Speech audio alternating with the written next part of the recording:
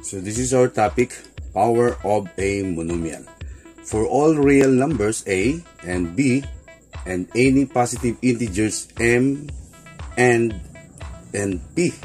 So the quantity of a raised to the power of m times b raised to the power of n quantity raised to the power of p, that is equal to a raised to the power of m times p or mp times b raised to the power of n p or n times p.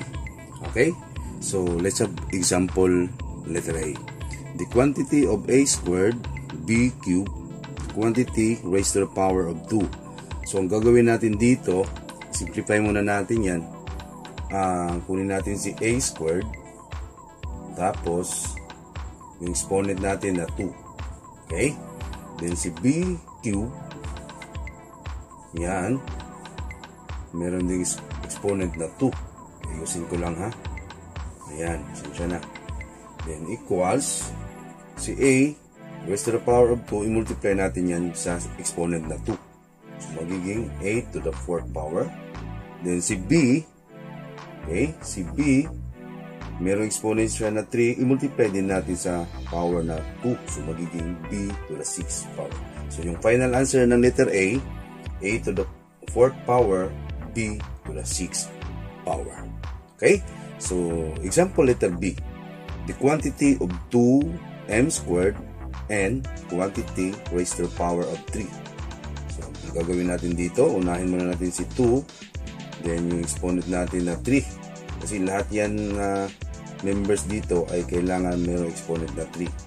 Then si m squared, kulungin natin yan. Okay, meron ng exponent na 3. Si n,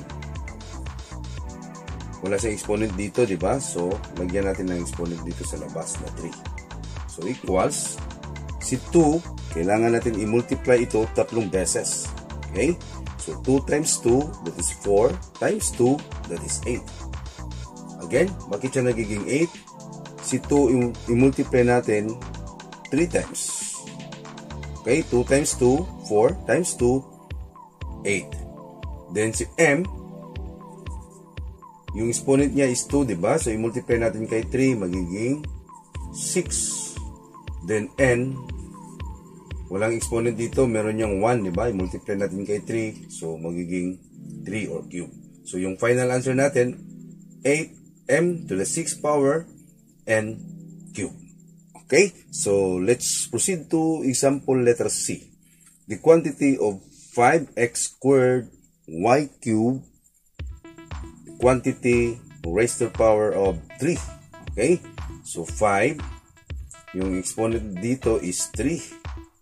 Then, si x squared, meron ding exponent na 3. Then, y cubed, meron ding exponent na 3 sa labas. Okay, equals. Si 5, kailangan natin i-multiply ito 3 beses. 5 times 5, 25. Times 5, 125. Then si x, multiply natin yan 2 times 3, magiging 6. At saka si y, magiging 9. So yung final answer, 125x to the 6th power, y to the 9th power. So this is your final answer.